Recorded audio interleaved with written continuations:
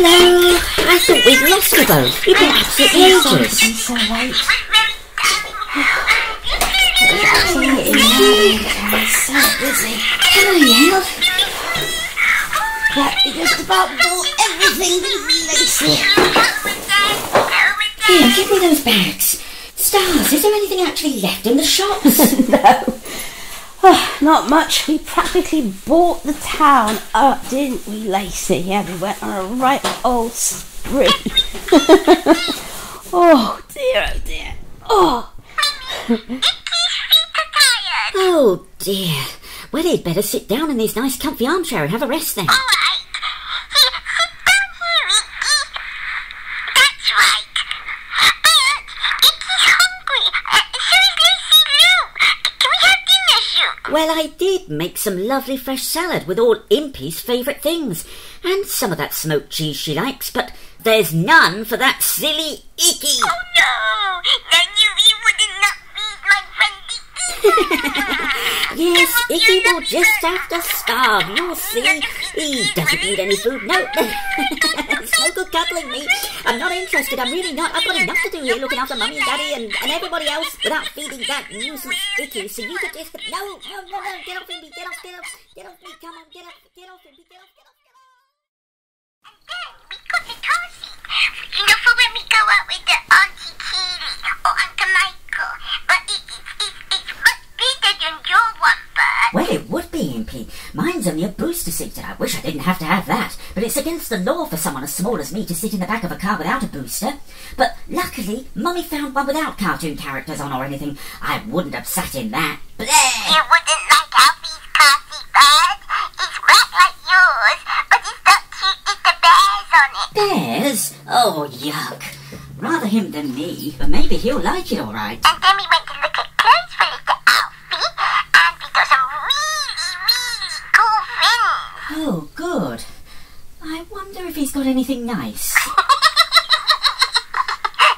all nice, Bert, but Mummy's got it so that you won't pinch little Alfie's clothes. You wouldn't like them. They've all got pictures on. Oh, no. Yuck. What did you do then? We went to the baby shop and we bought it Alfie's food bowls and spoons and forks and his drinking cups. And then we take her home. You did get a lot done, didn't you, sweetie girl? Come on now, lay down. There's a good Impy. It's getting late. Look, Mr. Moon's out full tonight. I've left your curtains a bit open so that he can peep in at you and the moon cat. Oh, okay, lay down. I'm tired tonight. Thanks, Bert. Bert, Yes, Impy? I don't think I'm a very nice person. Oh, Impy, what a thing to say.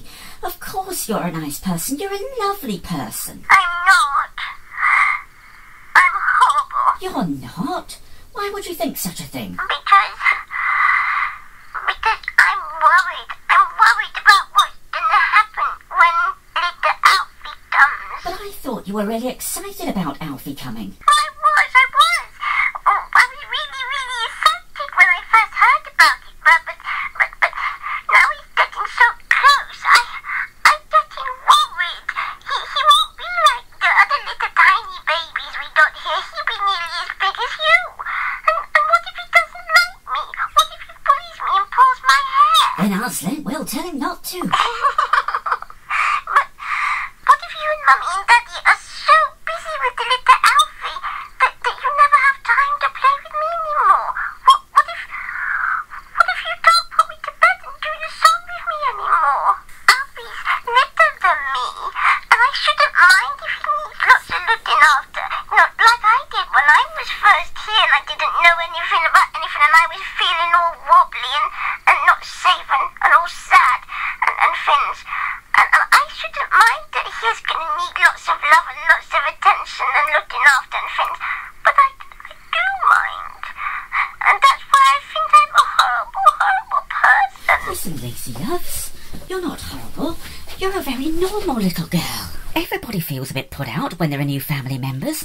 Don't forget, I was one of 30, so I should know. I keep forgetting. Yes, I was always having to adjust to new brothers and sisters, so it's not just humans that go through this kind of feeling. Why, even the Spicky Sparrow's children went through it. The Spicky Sparrows were only in a poem. You don't know anything about what their children thought about anything. Oh, well, if you say so, Impy. Come on then, time for the song. Have you got a clean hanky? Yes, right here under my pillow. About the Spicky Sparrows. I knew they had 5 children because it said so in the poem. But were there any more than that? What did you mean about they went through it too? What did you mean by that? Oh, you don't want to know about that, Impy. After all, they're only in a poem. Come on, let's... I do want to know. I do want to know. Come on, tell, Lacey Lou, please tell me. All right then, just because it's you. Now, Mr. and Mrs. Spicky had 5 children. Trixie, Dixie, Pixie, Nixie and Wixie. They were all good, strong, healthy little birds, and they all ate like anything, so poor Mr. Spicky was kept very busy finding food for them. What did they eat? Impy, stop interrupting me! They ate seeds and insects mostly, but because they lived in a village, they would eat things from gardens or grain from farms, anything they could find. Anyway, Mr. Spicky was kept very busy finding food, and Mrs. Spicky was kept even busier making insect pies and seedy cakes for her children. Soon, the 5 sparrow chicks were old enough to learn to fly, and Mr. Spicky gave them their first lessons, from the edge of the nest to a nearby tree branch. Mrs. Spicky was too scared to look, so she took the opportunity to give the nest a good clean and tidy while everyone was out of the way. Well, the lessons went okay, except for when Nixie, who always ate 3 times as much as anyone else, was nearly pulled out of the air by his own weight. His little wings could hardly take the strain, but even he got the hang of flying in the end. Oh, goodness, poor little Nixie. Soon it was time for the chicks to fly the nest, but they didn't go far. Sparrows live in family groups, Impy, so the Spicky children, though they could all fly like pros and find food for themselves, made homes really close to their parents. They were always popping into the home nest for a slice of Mum's seedy cake and a chat, or to ask Dad's advice about something. Oh, that's lovely. Yes, it was. Well, one day, one of the children, Trixie it was, had been down to the farm to get some peas that were just ripe, and she thought she'd bring a few back for her mum and dad. So she flew back with a beakful of fresh green pea pods. But instead of being invited inside the nest, Mr. Spicky stood on the edge, snatched the peas and stood there, all fluffed out like a feather duster, and he wouldn't let her in further. He just said Mrs. Spicky couldn't see anyone that day. Oh, goodness gracious, what was going on? Nobody knew, Impy. Trixie went and told the rest of the brood, and they all went in turn to see if they could find anything out. But they all got the same result, and the more they tried to see Mrs. Spicky, the angrier Mr. Spicky got. So, in the end, they just gave up. But they were very worried. Oh my word, I would have been worried too, but I would have been very, very worried if I couldn't see my mummy when I wanted to. I would have been worried too. That's right, Impy, so would I. Well, about 10 days later, Wixie and Pixie happened to be enjoying a bird bath in someone's garden. They were sharing it with a couple of starlings who were gossiping and making a noise like they always do. Suddenly, Pixie said, "Look, isn't that Dad?" And indeed it was Mr. Spicky. He was flying along very slowly, and as they watched, he dropped out of the sky and fell into the bird bath with such a splash that the starlings were scared out of their wits. They flew up in the air like a pair of miniature helicopters and zoomed away in high dudgeon. Oh goodness, what was the matter with Mr. Spicky? That's just what Wixie and Pixie wanted to know. At first, Mr. Spicky wouldn't say anything. He was too busy drinking water and washing himself all over. In the end, all he would say was, "Come round the nest later, will you? And bring all the food you can. There's good kids. Then you'll see." Oh, goodness gracious. So what happened then? Well, Wixie and Pixie got out of the bird bath and left Mr. Spicky to finish his wallow in peace, and they flew off to tell the others as fast as they could. Then they all went to find the nicest food they could think of. Then there was such a mixing and a stirring, frying, boiling and a baking in 5 little nests as you wouldn't believe, as the 5 children cooked up the best delicacies they could think of for their parents. Finally, everything was ready, and they flew in a procession to the home nest. And what do you think was there, Impy? Little baby birdies. Right again, Impy.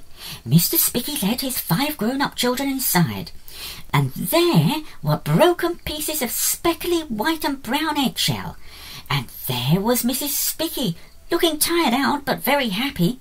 And there were 4 tiny baby chicks, with no feathers and only little bits of fuzz all over them. And what do you think?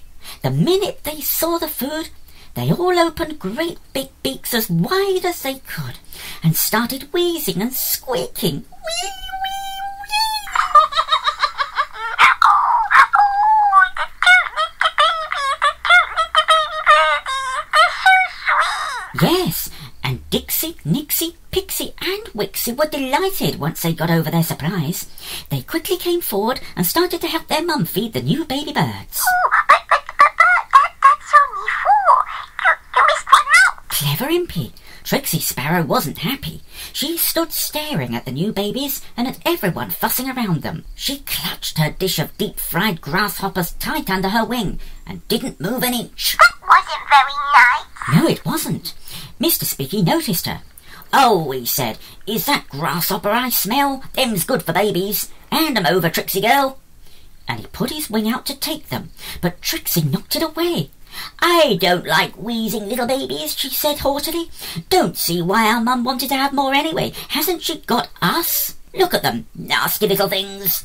And with that, she swooped down and tried to peck one of the babies. Oh, goodness me, She did, Impy, but before she got anywhere near the babies, everyone flew at her and drove her away, grasshopper dish and all. It was a very sad thing, because in acting so mean, she not only missed seeing her baby brothers and sisters grow up, learn how to fly, and become part of that lovely happy family group, but she lost her parents and her older brothers and sisters as well. They were so angry with her for being so jealous, and it took her a long time to make it up and be friends with everyone again. Oh dear. I wouldn't do anything like that to little Alfie, Bert. I really wouldn't.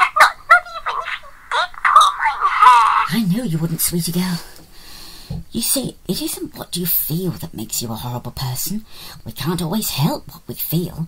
It's what we choose to do about our feelings that really matters and makes us the person we are. And I know you'll be a wonderful sister to Alfie, as good as the 4 older Spickies were to their baby brothers and sisters. You'll see. I won't make the little Alfie eat grasshoppers, though. I should hope not, indeed. But weren't you little baby birdies all right? And did Trixie make it up with the older Spickies and Mummy and Daddy after? Did they? Was it all right in the end, Bert? Questions, Impy. Yes, the new babies were fine. They grew up and they made nests close to home, just like their elder brothers and sisters. And I've already told you Trixie made it up with the family, though it took a little time. I know a lot more about the Spickies, and I might tell you if you're good, but not tonight. Another day, then? Definitely. Come on, Princess. It's late. Time for the song. You start tonight. Hands together, eyes closed. One evening as the sun went down and the candle fire was burning, Down the road came a pretty maid, and she said, "I'm never turning. I'm going to a land that's far away, beside the crystal fountain, where there's peace and joy for each girl and boy. It's the big rock candy mountain. Oh, the birds and the bees and the lollipop trees, the ice cold soda fountain, where the lemonade springs and the bluebird sings. It's the big rock candy mountain."